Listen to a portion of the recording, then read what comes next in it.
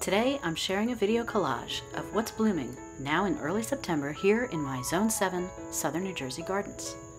I'm Laura from Garden Sanity, and I want to encourage you today to take a walk around your own garden and notice all of the good that you see.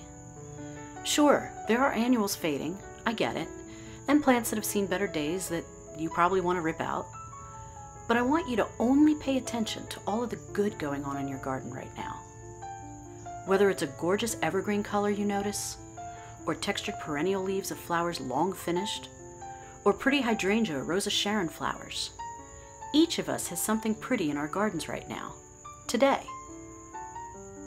After watching this video, head outside and take in your garden. Then leave me a comment below and tell me one bit of garden positivity that you've discovered. Let's share our garden successes with each other. We can leave that other stuff, the garden stuff that frustrates us right now. Let's leave that for another day. Come on, let me take you on a tour of what's blooming right now in my garden.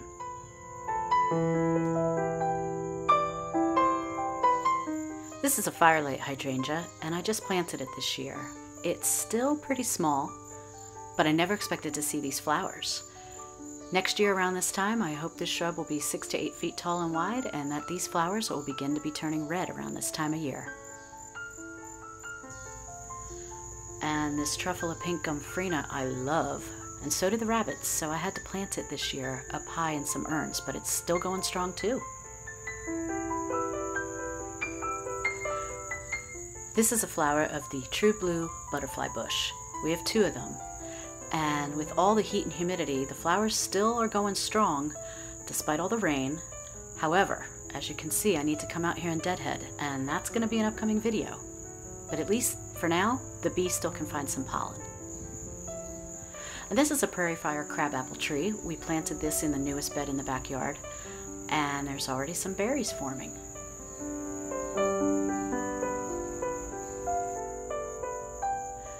The totally tangerine Geum is finished blooming for the most part. I may get some flowers in the fall, but I'm left with these gorgeous green leaves. Really pretty. And this is a Buttonbush flower from the Sugar Shack Buttonbush. Now, already it's turning into this little fruit that's going to turn into a little seed pod. These are brand new plants I planted this year in a garden we're still working on, but I got my first blossom. And now we come to the little quickfire hydrangeas. I'm in love with these. These are new for me this year. I replaced some mophead hydrangeas that were not doing so great. In fact, they were horrible. So I replaced them with this, and best decision I could have made. Despite all of the rain we got from Fred, Henri, Ida, these are still looking great. And look at the leaves, they're so green. So this baby bunny was abandoned by its mom, and he lives in this garden bed. He is so tiny, and he will not leave. I'm such a sucker. So this is our Lavender Chiffon Rose of Sharon, and the baby bunny can't eat it because I surrounded it by not only daffodils in the springtime, but some cat's pajamas catmint right now. And this is a Japanese anemone party dress. It's a gorgeous late summer into fall blooming perennial. I feel like the buds, which you're looking at now, look like almost cotton seed heads. By the way, only plant this if you're prepared to keep pulling it up where you don't want it. It spreads aggressively. A favorite plant of mine is Blue Star Calamaris. The periwinkle flowers are just so pretty. I had to circle back again to the little quickfire hydrangeas because I saw this guy. I think he's a cricket. I'm not really even sure. But it's worth another look. These are so pretty.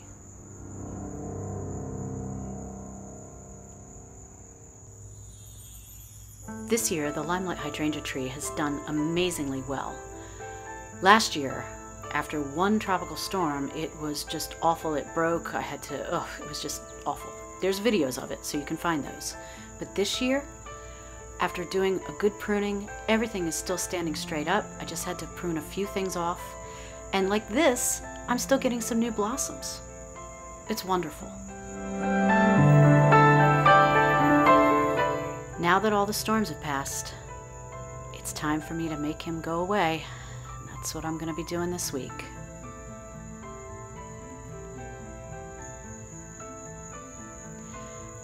The salvia I have a love-hate relationship with. It starts to bloom, it looks great, then it gets smashed, then the bunny tried to eat it earlier in the summer, a different bunny, and then it grew back again, but the rain smashed it again. But close up it's pretty. This is a red yucca flower, at least what's left of the red yucca. It's past its prime, but I've still got some blooms. In fact, I cut down one bloom stalk, and this little guy sprouted from the side. Hummingbirds love this plant. It's so easy care. And here is what the dappled willow looks like.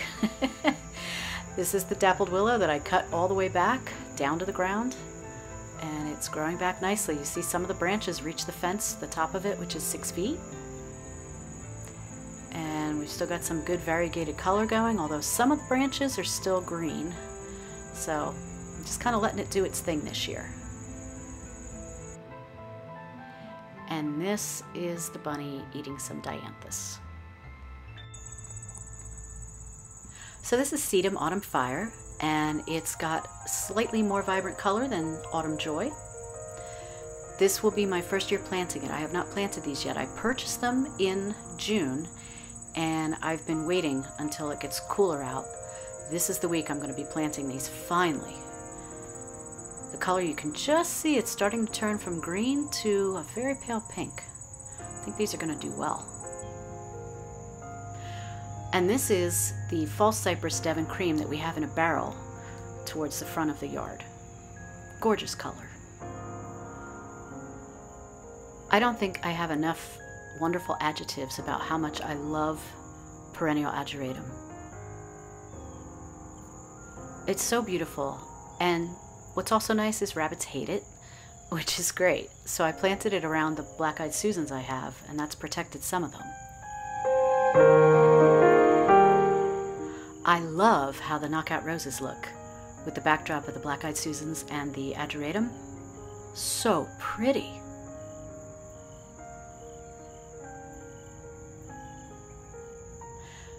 And then we come to the Veronica, which you saw in the very beginning of the video. This is Veronica First Love, and it's so pretty.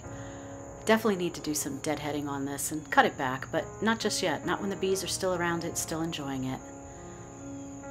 But as you can see, there are definitely some stalks that are, it's time to cut those back.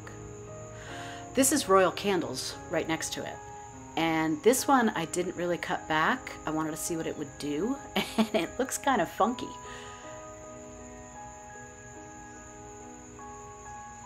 A little futuristic. You're looking at annual vinca that survived 3 recent heavy rainstorms from the tropical storms that were going on. They look beautiful. No petals dropped. It's amazing. The vinca have done great in areas in the garden where it's drier. In the wet areas, they've hated it. So I will plant these, replant them in the drier areas next year. And by the way, rabbits left them completely alone. A winner. Had to show you the knockout with the blue star juniper behind it. And this is another juniper, a sea green juniper. The berries are gorgeous. The Pinky Winkies are looking lovely right now. And as you see on the right with that white bloom, still getting new flowers growing. It's beautiful.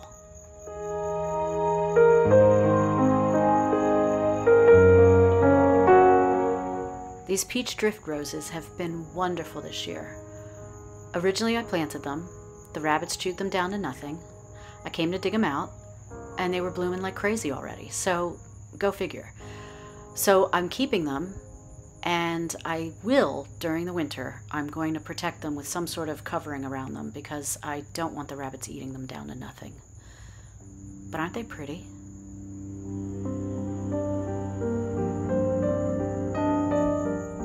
The flowers on our Muskogee crepe myrtle are just starting to kick in. It's really late this year in blooming, but nonetheless, super happy that we're getting blooms. That's always the plus side. You just never know what time of year they're going to show up.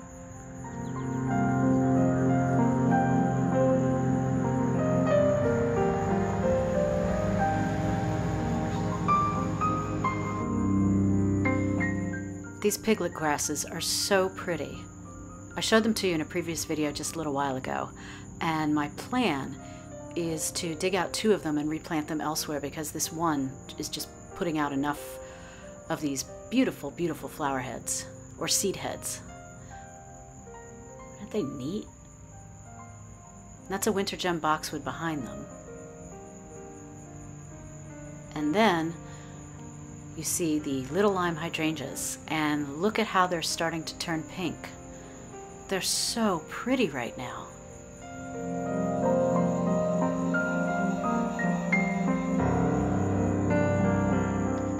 There's definitely some, as you can see here, that still have their pistachio green color, and some that look almost ivory.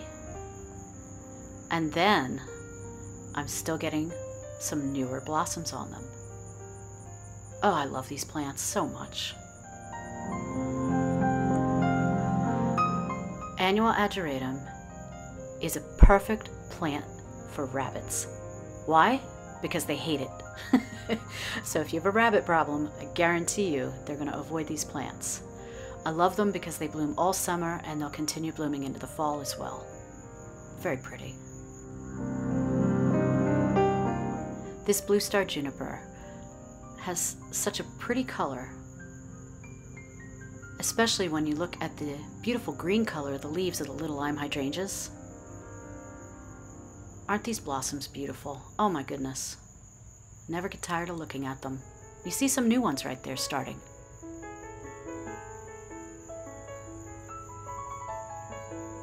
Just beautiful.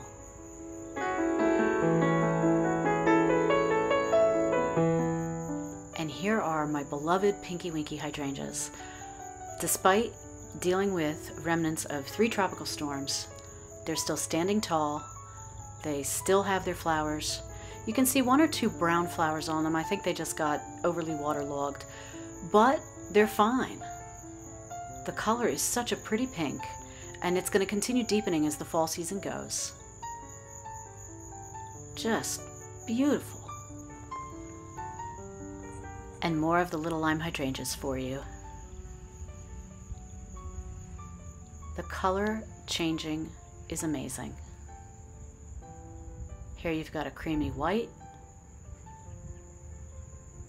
You've got some pink and creamy white.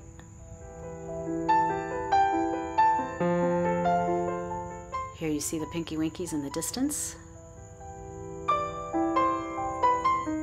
And look at this beautiful hedge of the little lime hydrangeas. All together you can see so many beautiful colors. Yes, indeed, this is becoming one of my favorite shrubs.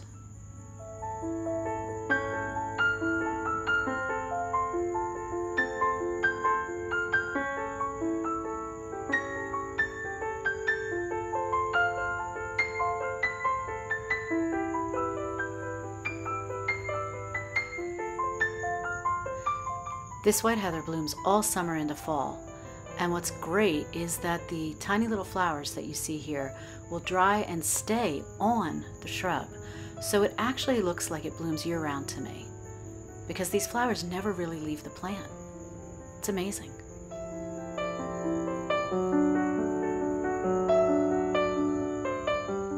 Russian sage, which is almost done for the season. Most of these flowers are dried and they'll stay on through the fall. Look at these knockout roses. This is after almost 4 straight days of rain. I came out here and was so surprised. Yes, there's a lot of stuff I can't wait to deadhead on here. And I do love to deadhead. I find it to be very relaxing. But look at all the blooms. It's just amazing.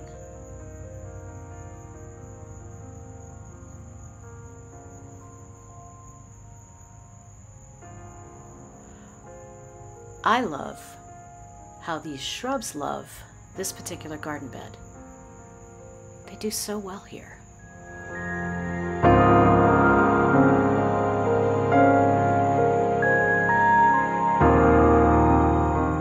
A really cool thing about Geranium Roseanne are that its leaves turn reddish in the fall. So here's a little example. They're already starting to do that. And here is a Geranium Roseanne flower. There's a little bud there too. I'll get a few more blooms in the fall. And here's another sea green juniper with the berries that I love so very much.